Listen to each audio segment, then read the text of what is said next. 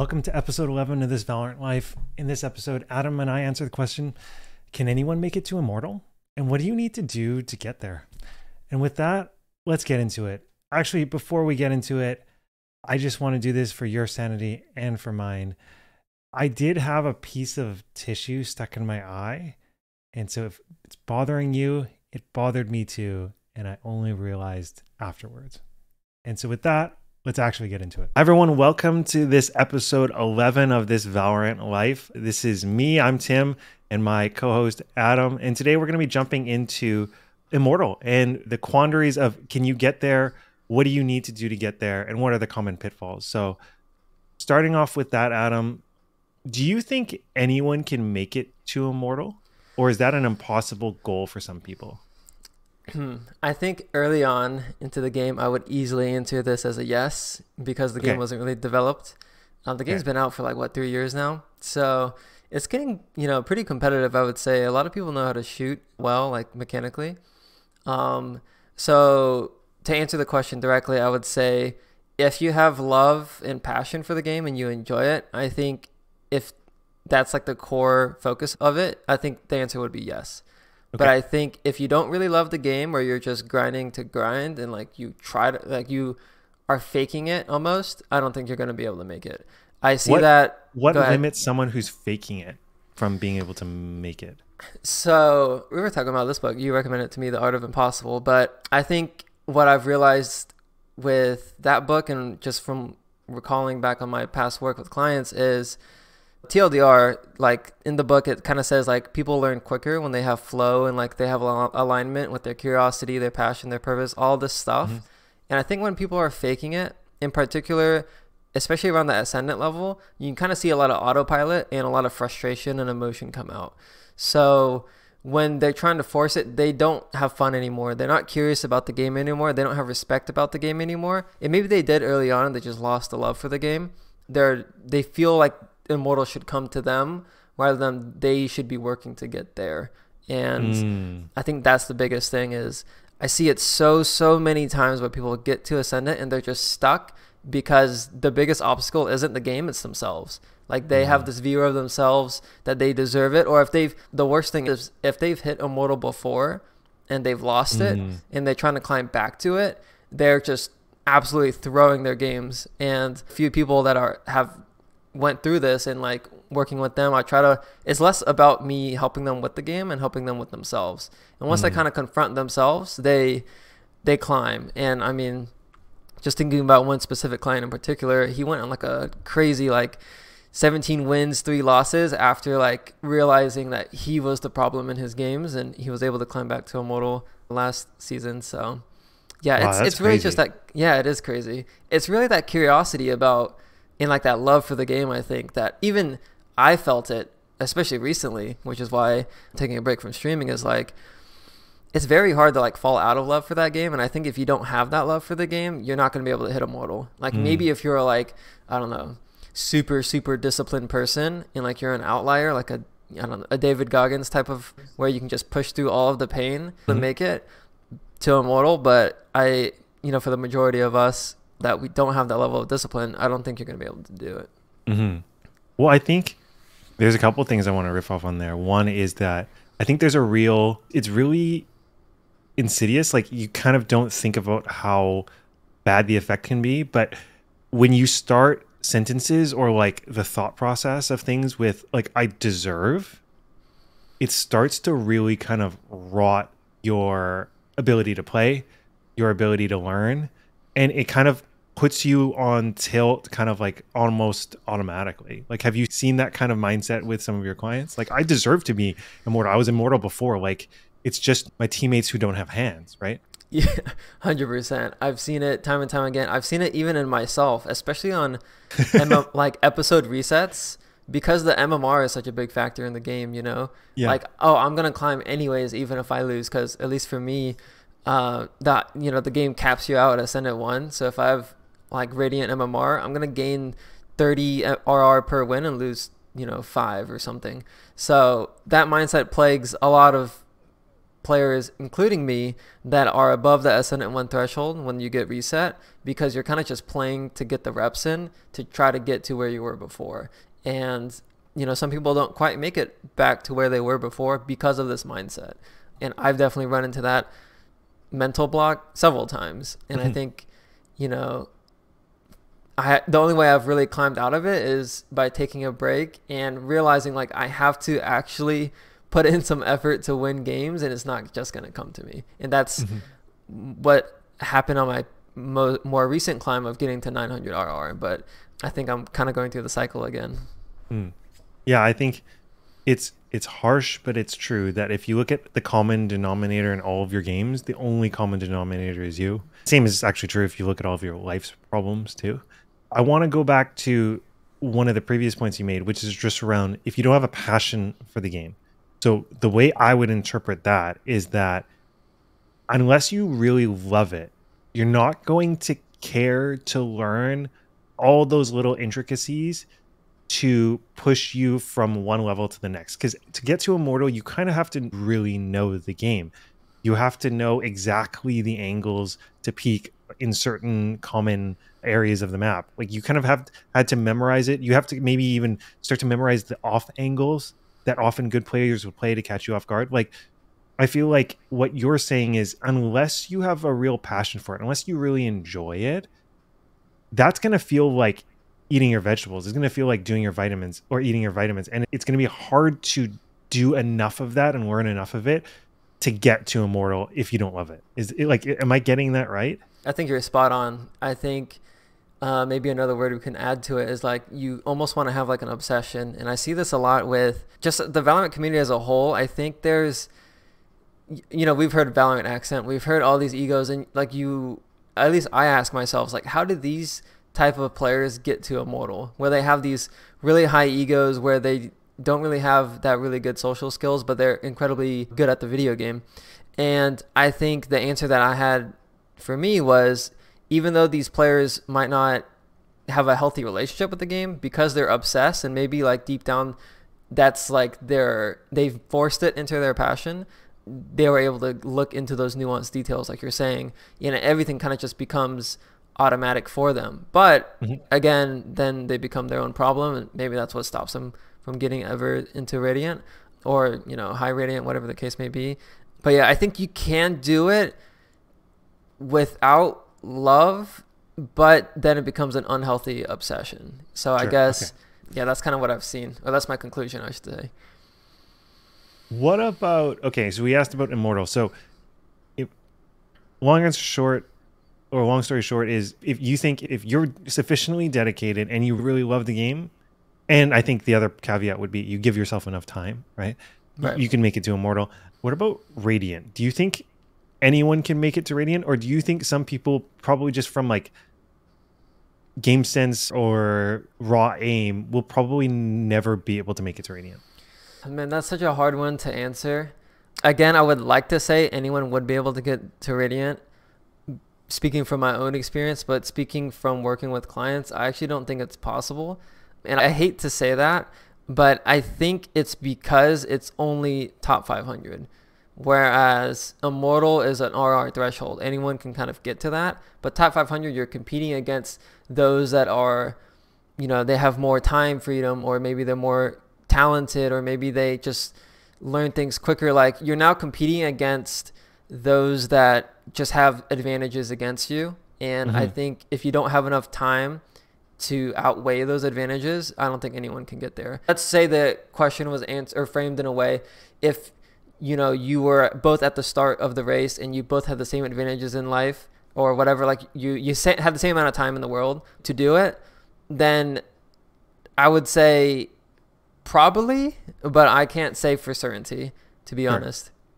Sure. No, that's totally fair. I think there's also an element when you're grinding for that top 500, there's an element of you could do it. Like, I think most people are asking because physically, do you think it's possible?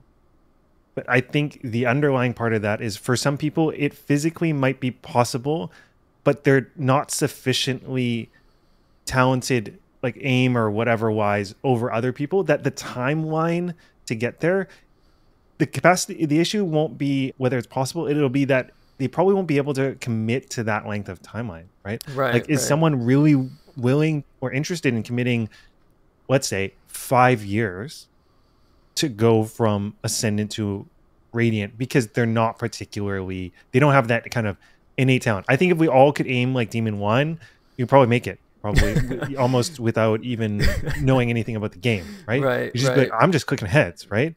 But I think if you aren't special in that way and you can't somehow manufacture that, like, it's going to be an absolute grind. Because I think, you know, I've seen this just recently, even on social media, is I'm sure you've seen like those people on Twitter of like, oh, I've built like a huge following and I'm posting on LinkedIn, and I'm seeing that now too.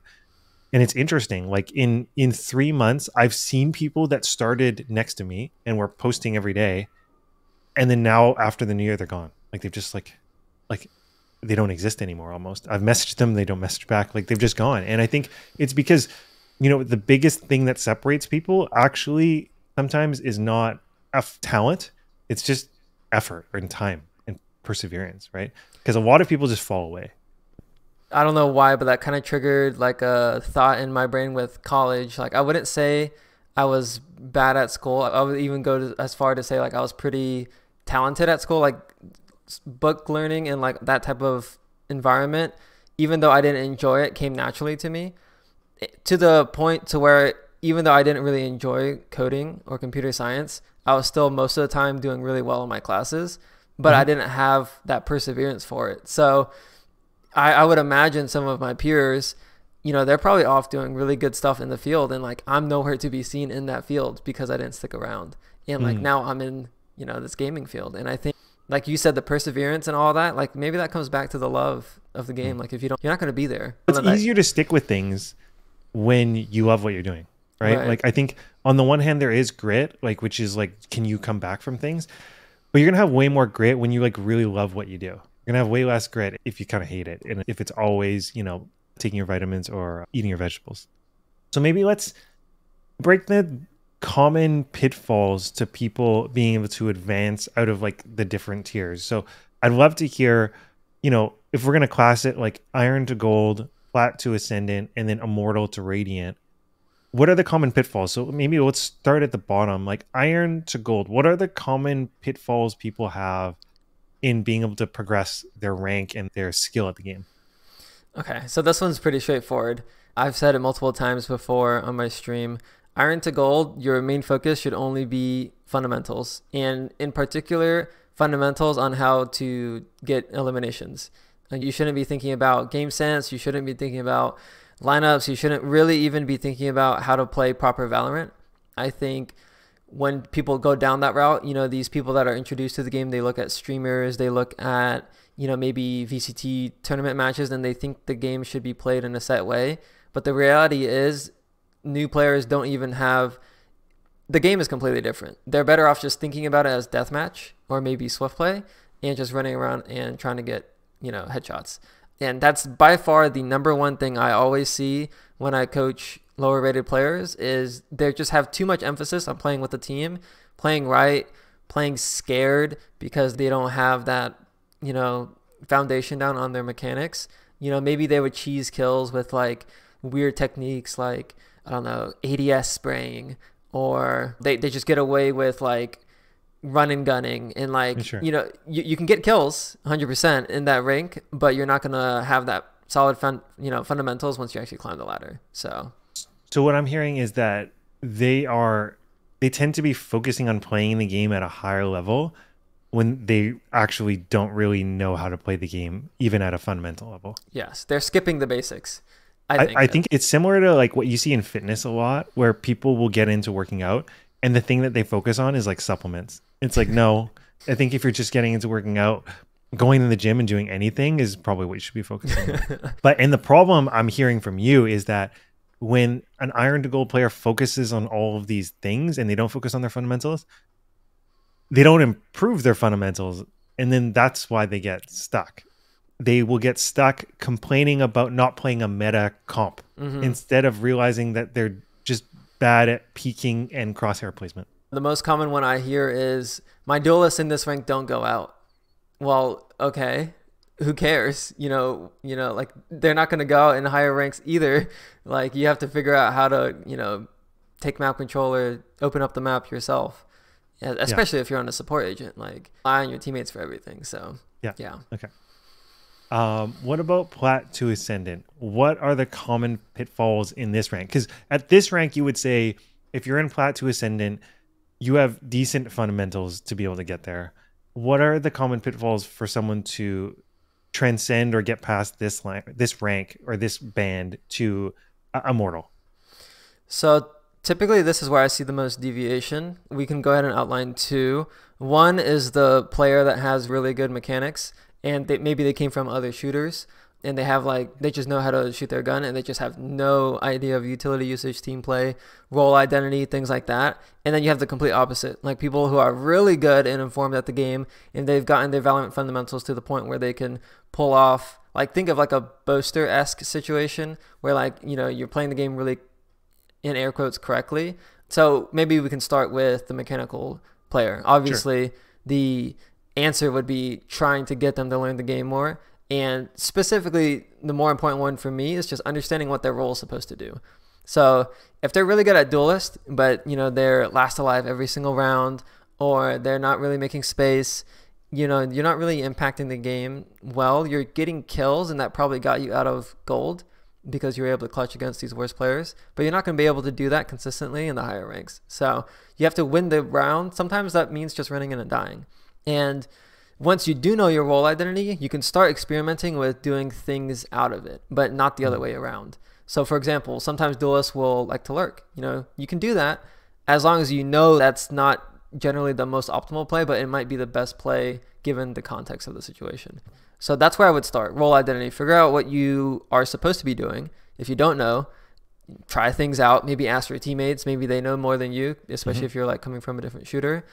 But yeah, that's where I would start. As for like I would say, I would just add this point there is the key thing is if you are learning a role identity and it is maybe contrary to your natural play patterns, it's going to feel pretty unnatural.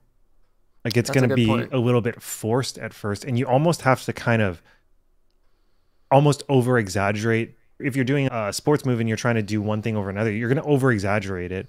And so in this sense, you almost have to exaggerate how you would play that role to make it more natural and to see how it works well when you do play that role identity.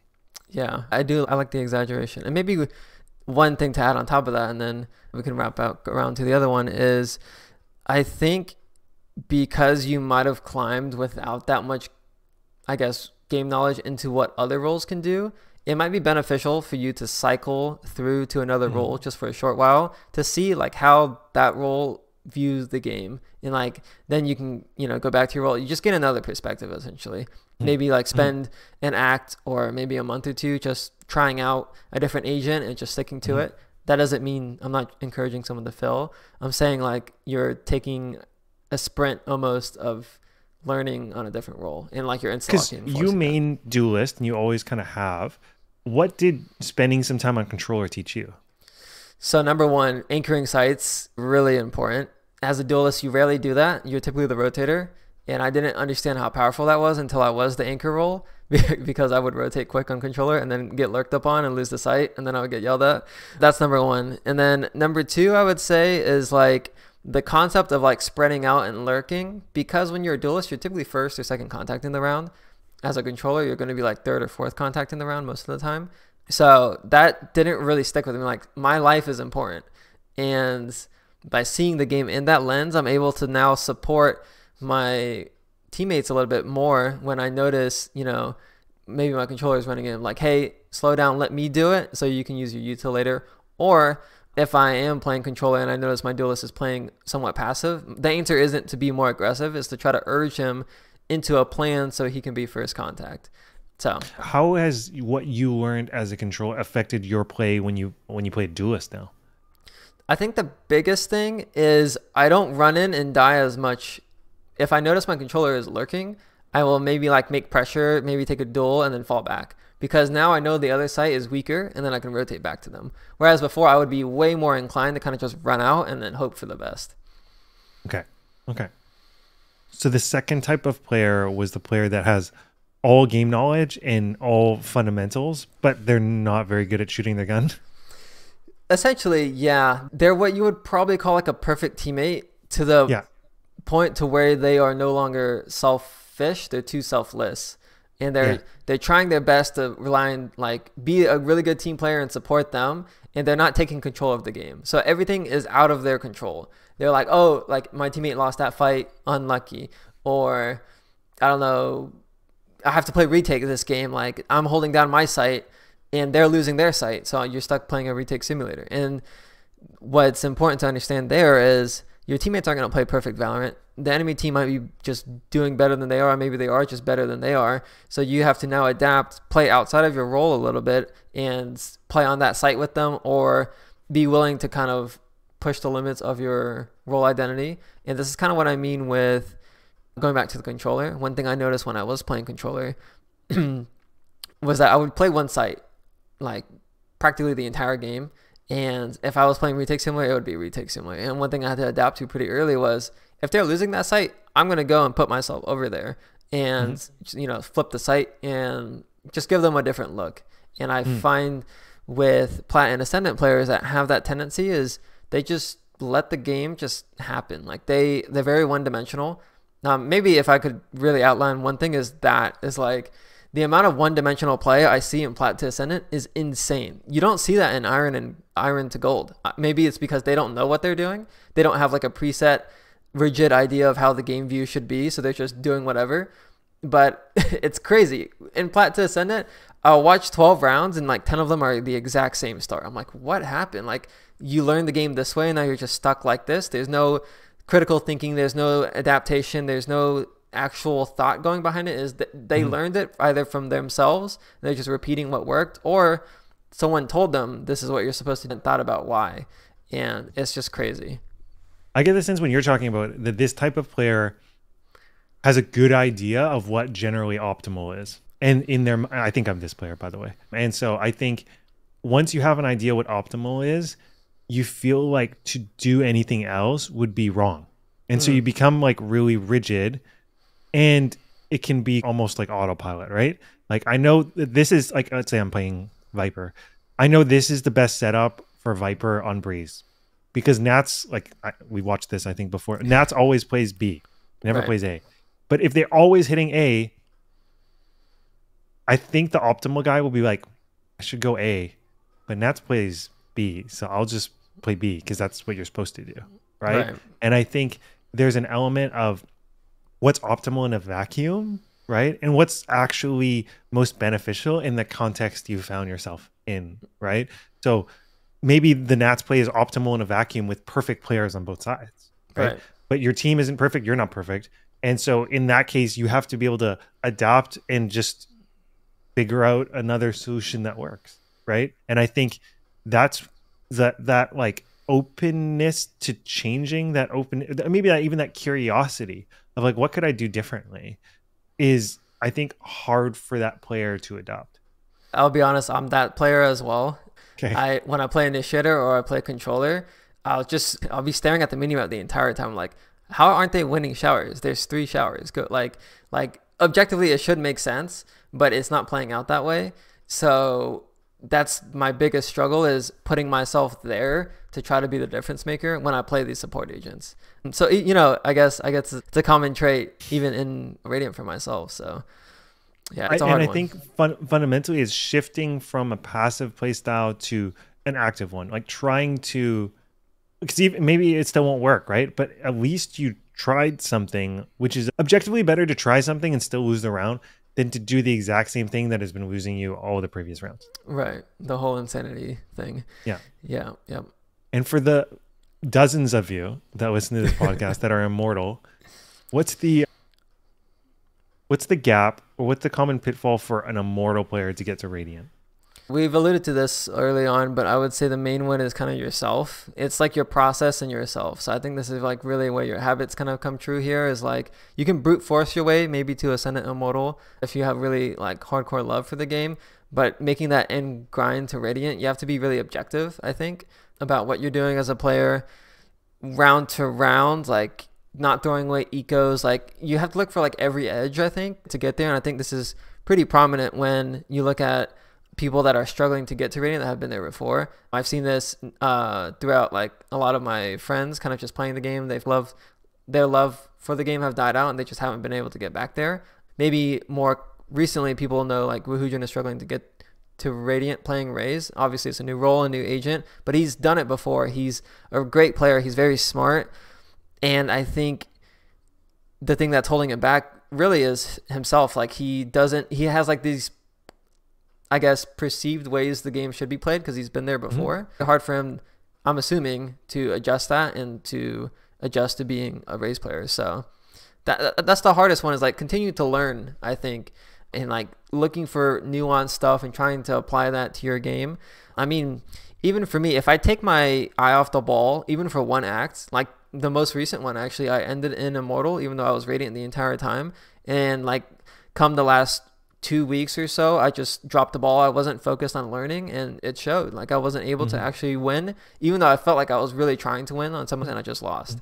And there's a very stark difference from where I made the push to 900 IR. I think the main thing was like my process was really good. I was warming up every single day.